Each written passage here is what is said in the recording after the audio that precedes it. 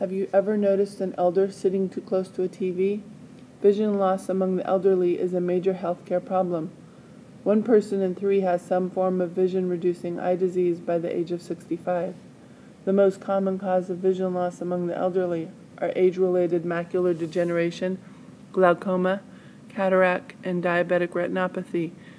Age-related macular degeneration is characterized by the loss of central vision, making it difficult or impossible to read or recognize faces, although enough peripheral vision remains to allow other activities of daily life.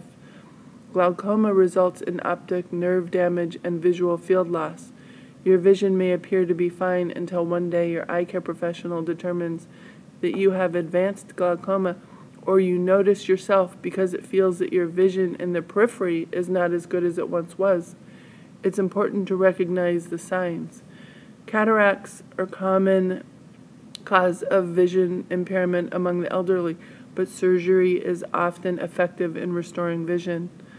Diabetic retinopathy may be observed in the elderly at the time of diagnosis or during the first few years of diabetes.